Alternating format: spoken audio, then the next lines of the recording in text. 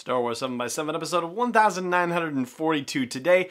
The final conundrum that we're going to talk about regarding the rise of Skywalker footage we've seen so far with physics professor Patrick Johnson, who is also the author of The Physics of Star Wars. Punch it!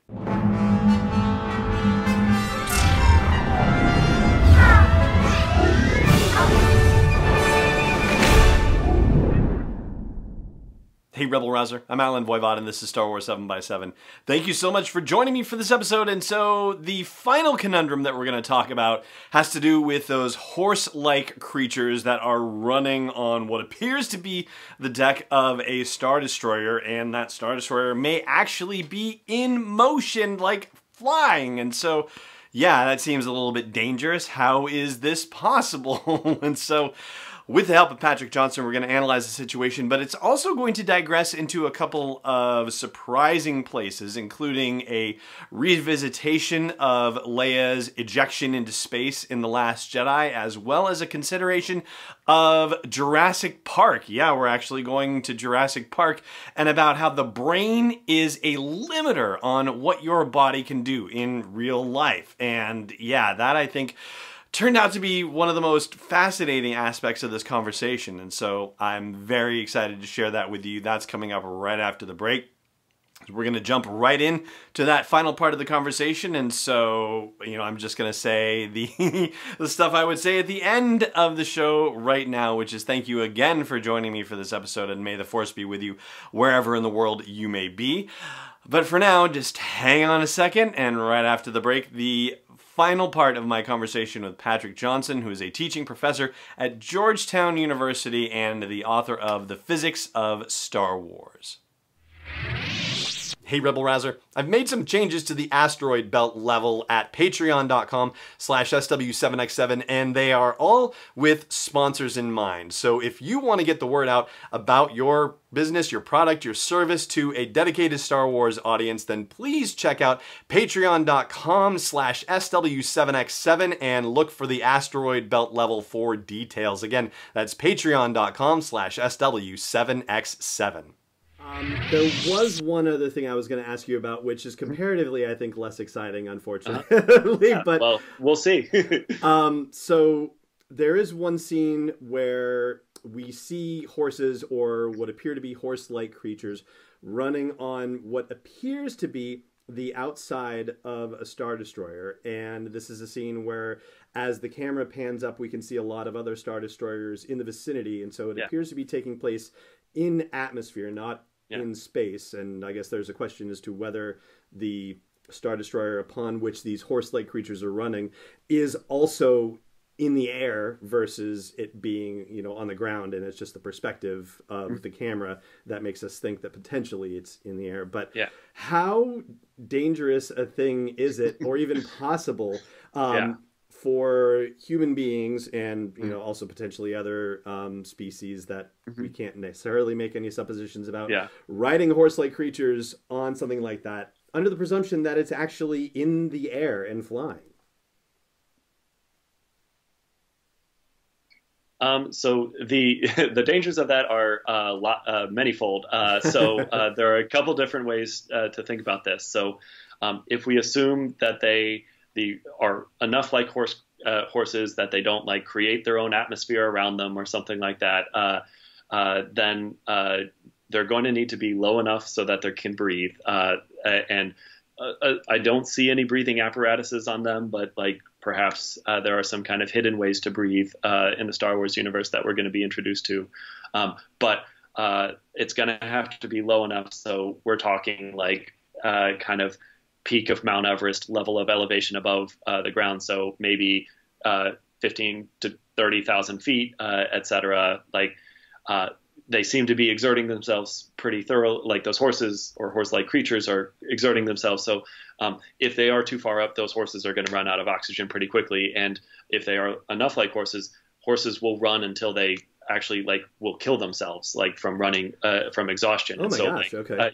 And so that's one of the things where if you look at, I was not alive in the old Western days, but like if you watch Western media, they'll always talk about like, oh, resting your horses or switching horses, etc. The Pony Express was they'd ride a horse from one location to another, then change horses and then take off again to go as quickly as possible because the horse would need time to rest because that horse would keep running until it died. And so, wow, okay. Like, yeah. So if these are truly like horses in that way, then they may keep running even if the Star Destroyer starts taking off, and that could spell a lot of danger for them.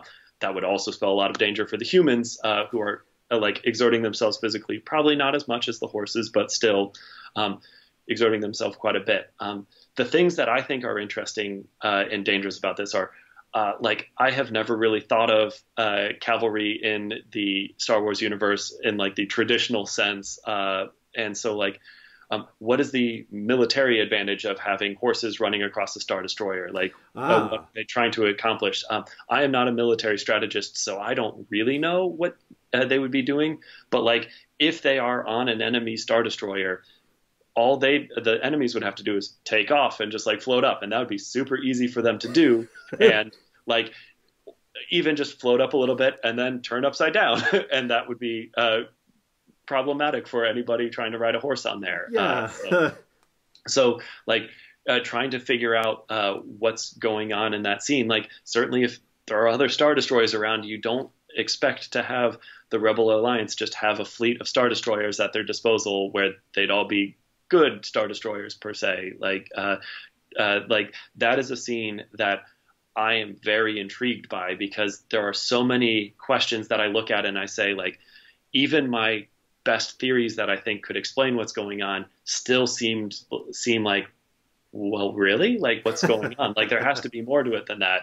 And like, certainly freezing the frames, it looks like these are hairier than like what we think of as horses. They might have tusks. It's hard to tell, but like, so maybe they are able to survive in colder temperatures as they go up. But like, certainly there is a limit to how high they can go before it becomes a severe danger. And certainly once they get to the end of the Star Destroyer, they're going to have to turn around and go somewhere else. And so, or maybe they're like planning to ride along there and then like transfer to another Star Destroyer or like get off of there to like move to something else. And so, where are they going with their charge? Like it looks pretty like traditional, like historical warfare of like they send in the cavalry charge kind of thing. So I really want to know what's going on, just like I want to know what's going on with several of these other things we've talked about.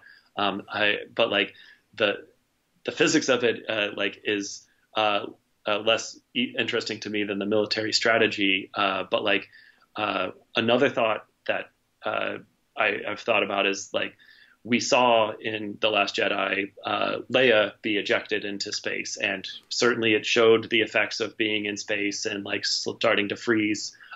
But please don't try this at home if you're watching. If you were to do this yourself, you would be frozen very, very quickly. I'm sure you could say maybe there's some movie magic of slow motion as to why it was taking so long.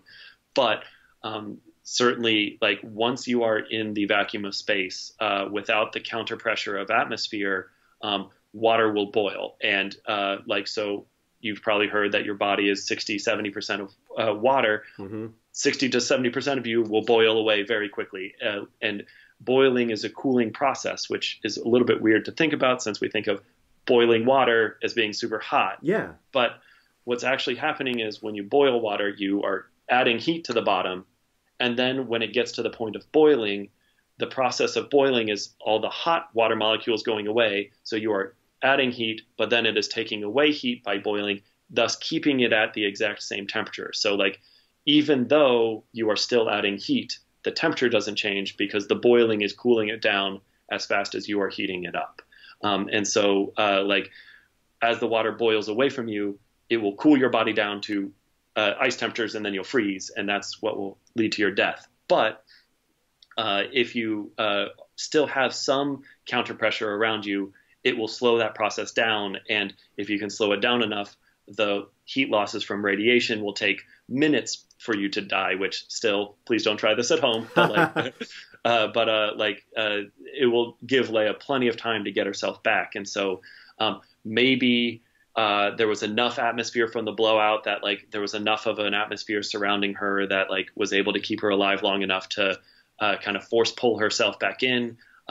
My personal pet theory is that she used the force to pull the atmosphere around her to like kind of create a bubble of air so that she could breathe, and it would create the counter pressure to keep her alive long enough to be able to Mary Poppins her way back into the ship. And so maybe they have found a way to like use a channel the force to create a bubble of atmosphere around them to protect them on this Star Destroyer as it takes off, or maybe something else is going on with the force to like create a atmosphere of safety for them.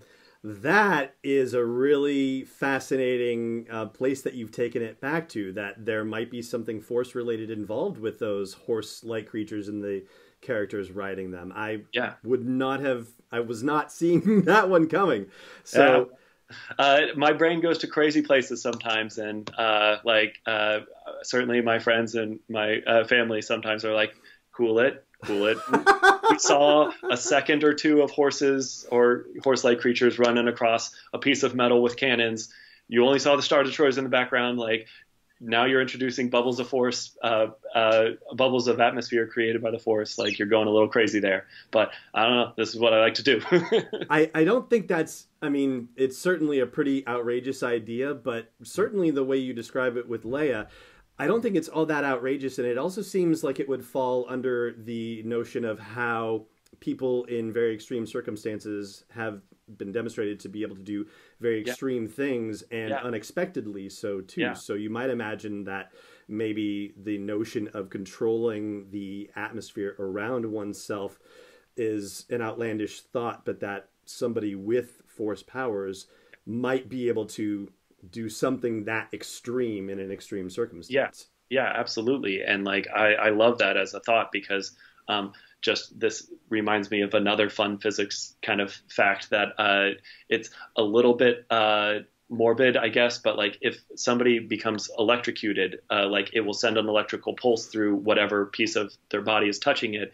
And so like, I know this is a Star Wars podcast, but I think you and your fans will forgive me for bringing up Jurassic Park. But like when Timmy's on the fence and the fence turns on, again, please do not try this at home. This is like the space thing I was saying kind of as a joke, because we're not there to be able to try that at home. But like here, please do not try this at home. But like when Timmy is launched off the fence, that is actually pretty physically accurate, because the electricity going through his arms will cause all of his muscles to contract stronger than he would be able to command his body to do so. Like your brain has a regulator that prevents you from doing these things, because it is possible for you to contract your limbs or expand your limbs so fast that like you'll tear your muscle off your bone and things. And like we have strength beyond what our brain allows us to do.